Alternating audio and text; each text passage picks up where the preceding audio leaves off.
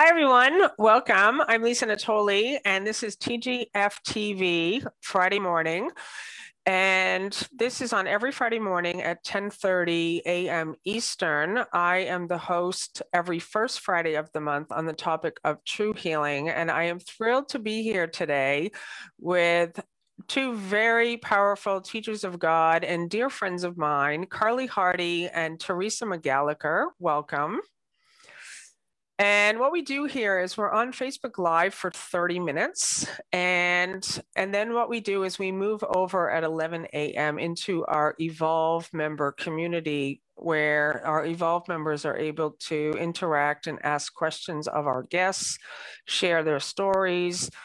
So if you'd like to be an Evolve member and you're not already, there will be a link in the Facebook page. And what we always really want to do here on these weekly shows is just inspire individuals to a new way of seeing themselves and a new way of living. And this is focused on A Course in Miracles and being the self, being the true self, the eternal, changeless nature. And I'm thrilled to have known Theresa and Carlie for years. I've known both of you. I knew Theresa first. I met Theresa back in, when was it? 2014, 13? 2015.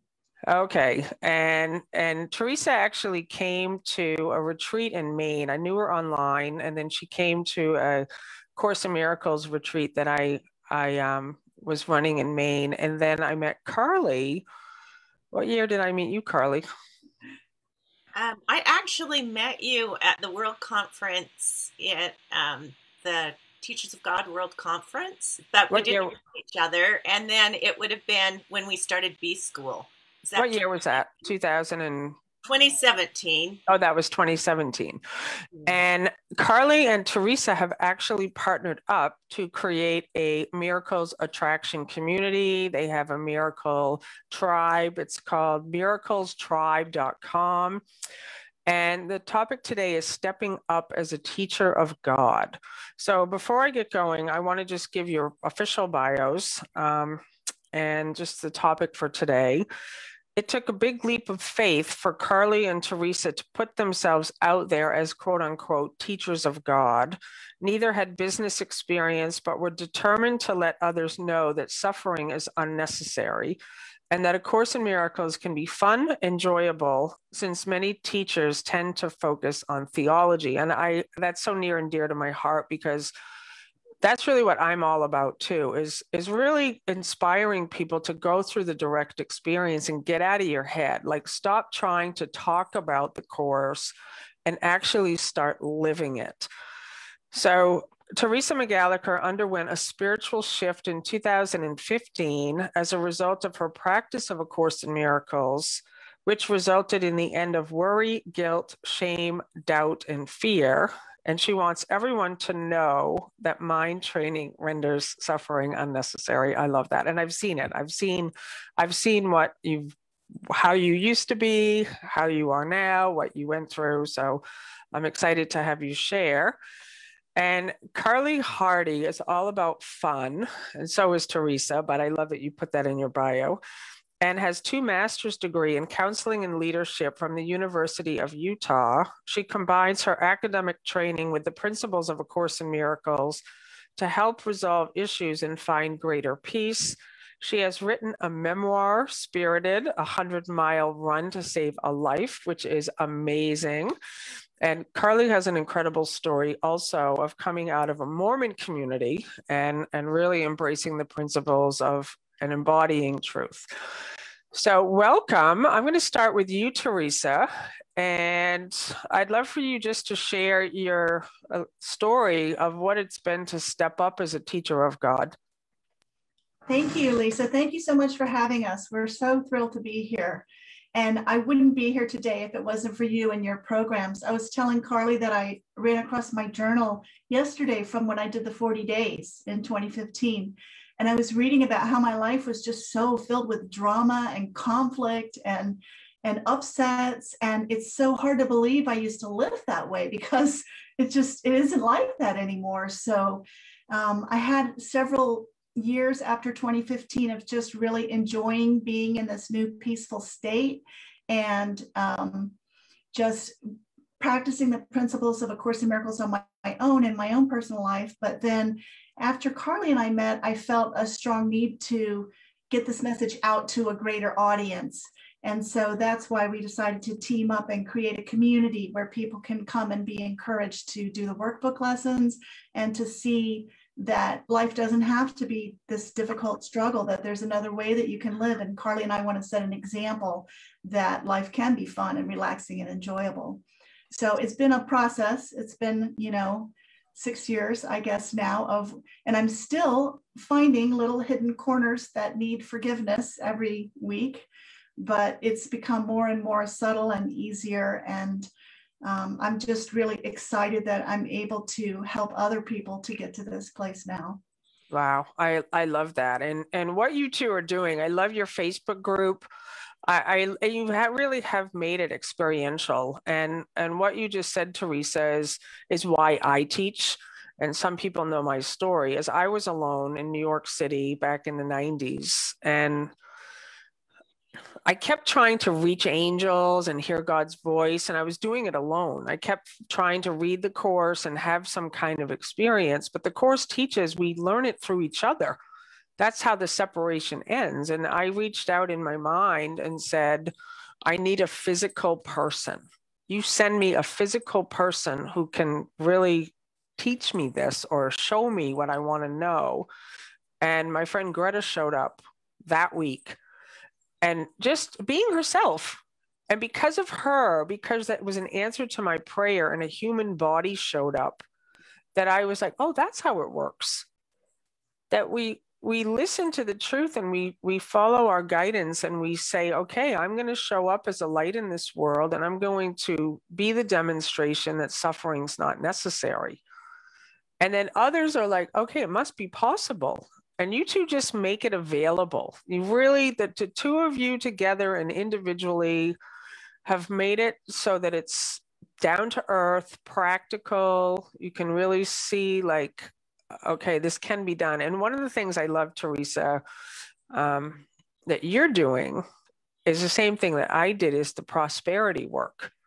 And Course in Miracle community mostly is like, we're not going to go there. The money's worldly, but that's part of it, to heal every block in our mind. And money's a big one. It's the idea of scarcity. And so I love the prosperity work that you do and that you introduce in this community of these little challenges for activating people to try something new and see in a new way. So before I move on to Carlie, do you want to say anything more about that? Well, I found that the prosperity or scarcity thinking was the last and biggest stumbling block that I had to get over. So I started off with healing relationships. That was a big source of conflict for me. And I got to a point where all my relationships were healed. And then I saw that the money thing was huge for me. So that's what I've been working on the last year or two. And the transformation in that area has just been remarkable. I've gotten completely out of debt, and I'm really excited about what I've learned to share with our community. Yeah, I love that.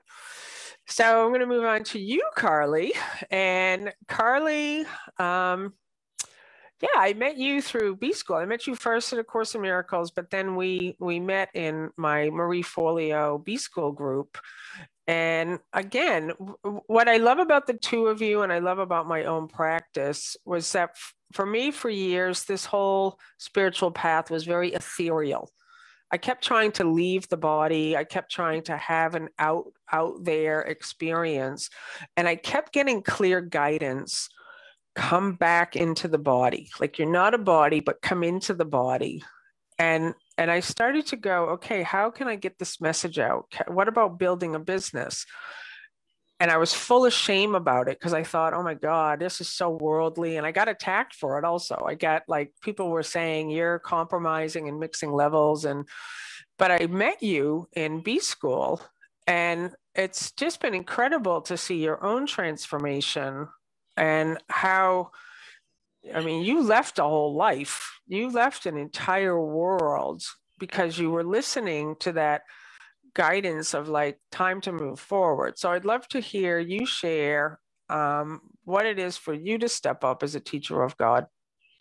Oh, thank you so much, Lisa. And thank you so much for the programs that you've had. I agree with Theresa that I wouldn't be here if it wasn't for your programs. And you just need to know that Lisa doesn't just let you sit on the fence. Like when you decide to work with Lisa, you jump in at 100%. I mean, there are commitment letters and there are daily practices. And it's not just 10 minutes, but it's 30 minutes time with God. And it really stretches you in new ways. And just yesterday, it was like, you know, it doesn't just show up this time. You make this time for God and you begin living in a different way. So thank you, Lisa, for not just being theoretical, but for really giving us things to do. And those are the kinds of things that Theresa and I love to bring into our business and to our tribe. And yes, this month is all about prosperity in our tribe. And we both felt, once again, you don't want to be alone. When you start studying the Course in Miracles, you begin living in a different way and seeing life in a different way. So how great to have a tribe that you can relate to and, I mean, be there for you, be a part of, be a support of. And thank you so much, Theresa. I mean, it's just been such a wonderful partnership for me. But when I came to B School, and Lisa always says, you know, just press the button. I mean, it was so scary for me when I got the email and she was going to have this group. We were going to study with Marie Forleo. So she was an affiliate and has of Marie's. Marie has B School. But for me, it was going to be... And it was expensive. It was expensive, and I had never done anything like it. But I thought if there's the combination of spiritual, if I have Holy Spirit and God on my side and business, there's hope. There's hope that things can happen. But what happened for me is after the B School finished, there was a group of about 8 of us that stayed together for an entire year and met once a week. And every time I got on that call, I watched these women sit peacefully. I mean, they were able just to sit in stillness. And I was in awe. I just went, I was the only one who was fidgeting, fixing my hair. And they were all had such a peace. And that, I know I get emotional, but that was what called to me. I just was like, because at the time I was spinning, you know, just in so many different directions. So it was the peace that everyone exuded and just that ability to sit still. And once again, just yesterday to go, okay, 30 minutes, time with God, that ability to sit still, to have a calm enough mind that isn't just freaking you out, to be able, it's a precious, precious gift. And no one had really spoken to me of peace. I love that. There's so many things you just said, Carlie, that I love, but this whole idea of like that we're the ones who have to do it. It's all available to us. But often I think, and when we're on a spiritual path where we want happiness and we want joy and we want peace and we want a new life and we want to see differently, and we think, oh, it's just going to happen. I'm just going to wake up in the morning and I'm going to be totally different. And it's not like that. I mean, maybe for some people it's like that, but I haven't met them. It really is like, it's available. It's a state of mind that we have to move into. And it's not a physical moving, but it has to be like, yes, I'm willing to see differently. I'm willing to release my grievances, even though I don't know how to. I'm willing to do something different. And I love what you said. Like, I activate people for action, to get off the fence, because there's no other way. You got to get in the game. If you want to see a difference, you got to really say, okay, this is it. It's like reading fitness magazines and hoping that you'll transform your body. It's like, you got to move, you got to get in the gym or get outside or put on your sneakers or do something differently. And I think that's one of the big parts that is a stumbling block for so many on the spiritual path is they're waiting and wishing and wondering and hoping for their life to change. They're just like, I want it so bad. I want it. And then they get angry because they want it so bad. And it's like, it's here. It's like, it's here. But the other thing I want to say about this too is I actually, Theresa, I've told this story before, but it's just, I love it so much. But when you told me back on the beach, so when Theresa came to the retreat back in Maine, and we had this moment, just the two of us, we were sitting out on the beach together in our bathing suits and our little chairs, and she's so honest. And that's something I always teach, authenticity, and don't try to be happy and pretend. And she says, you know, Lisa, I really did not like you. And I really did not like these programs at first because it was the resistance that you were going through. But you had the willingness to stand in the work and to allow that to just be. I'd love if you can just talk a little bit about that resistance, that anger, that whatever that was, because so many people go through it. Yeah, it wasn't that I didn't like you. I thought you were a celebrity. I was very intimidated about meeting you, actually, because after I'd seen you on video show up in my house every day, you seemed kind of like a star. But I was frustrated with the Living in Purpose program because I had spent quite a bit of money for it, which I had the scarcity thinking, so I didn't feel like I could afford it at the time. And then I didn't feel like I was getting big results. And I had such amazing miracles happen during the 40-day program, which was free. Oh, that's what it was, right? I expected Living in Purpose to be like 40 days on steroids, and I expected to have, you know, exponential miracles, and that wasn't happening. I felt like nothing was happening, and so I was frustrated. But what I came to realize over that 6-month period was that things were happening at a very quiet and subconscious level, and I couldn't see what was happening until it was all done. So there was this like very subtle unraveling of all these stories and grievances that I had held on to for 50 years. And one day I just realized after the 6 months had gone by that I didn't have all these upsets anymore. Right. I didn't have doubts about myself and about the world anymore. Like these things that used to hold me back had just somehow mysteriously disappeared. But I was sitting quietly every morning, doing my journaling, doing my meditating, and I kept waiting for some fireworks to go off, and that wasn't happening. So it was my expectations about how it should look that were the problem for me. I love that. And I'm so happy I brought the story up and remember, now I remember what it was, but it was exactly that. I mean, you were saying the 40-day was like Christmas morning, every morning. I wonder what the video is going to be like. It's going to be, oh my God.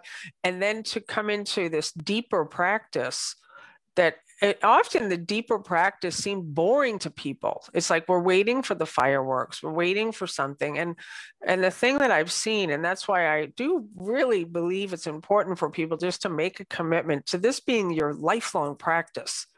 Like not 6 months, not a year, but saying, okay, I'm in this till the end, whatever the end means, to allow this transformation to how A Course in Miracles says, for the old roots of the old thought system to come up.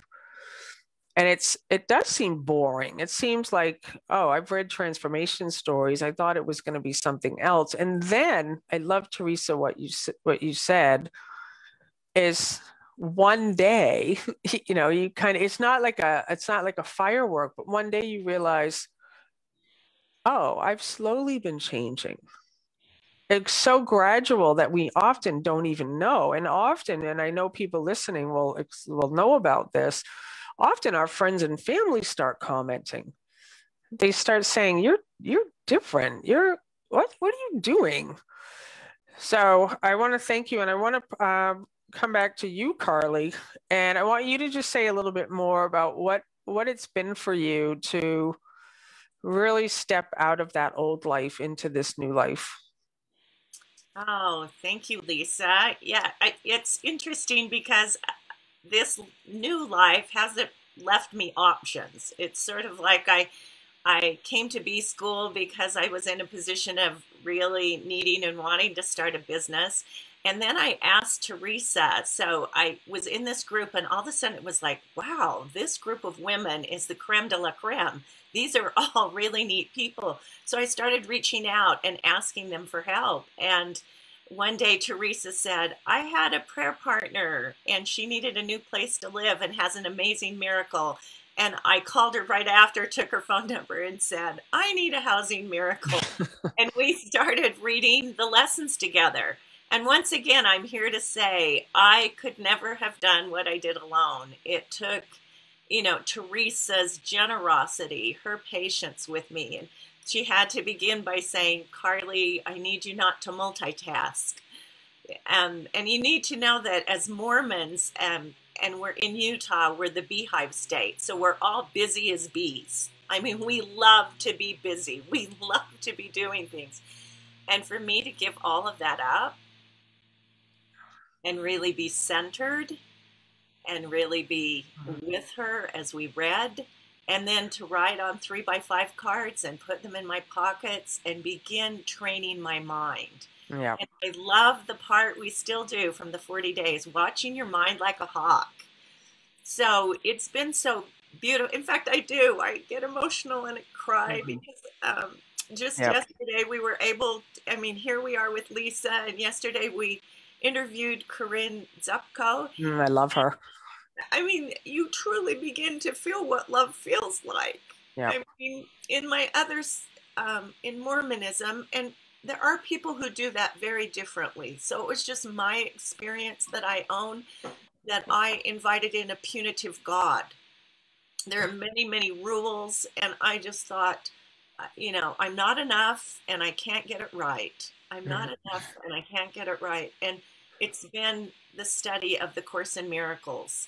Yeah. Yeah. One of the reasons why I wanted to have you two on, and I'm so grateful for the way you're sharing, is I began to recognize, because I'm behind the scenes a lot with people like you that are just quietly doing the work, that are not famous, not celebrities, but like so totally like 100% dedicated. Rock star. That's how I feel. Like I get on these calls that are private and I'm like, oh my God, how did I land with all of these people that no one knows about? And so to hear that the group stayed on for a year and I wasn't needed, that brings me so much joy. And to really realize that there are people around the world who are doing this. And no one needs to suffer. There's so many people in the world right now who just think, I'm all alone.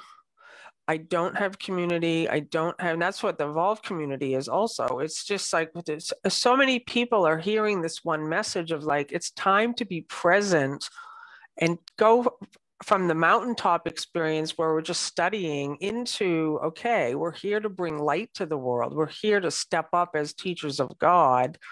And we're here to demonstrate that there's no need to suffering. There's always another way. So I want to just say, because we are moving into the 11 o'clock time, just how people can find you. It's miraclestribe.com. And it's on Facebook. It's called a Miracles Attraction Community. And so that's just the way they can find you. And before we log off, if those of you who are on Facebook want to come over, we're going to stay on for another half an hour. And you can ask Theresa or Carlie questions. You can share your own story. We'll be on from 11 to 11:30 and Evolve. We want you to come over. We're actually having a try it out for 7 days for $1. So you just come in and test it out and see what you think. And not for you, just unsubscribe. And next week is Kelly Russell with John Mundy. And so those two are rock stars. And so I want to just give you both just another moment. We have about 5 more minutes before we go off into the Evolve membership area. Theresa, would you like to share any final words for people listening? I just want to say that it doesn't matter what you're going through or how difficult it might seem or how impossible to solve, that miracles are possible anytime, anywhere, for anyone. That is the truth. And that's it. Like, because so many people think, well, I don't have money, I don't have ability, you don't know my story.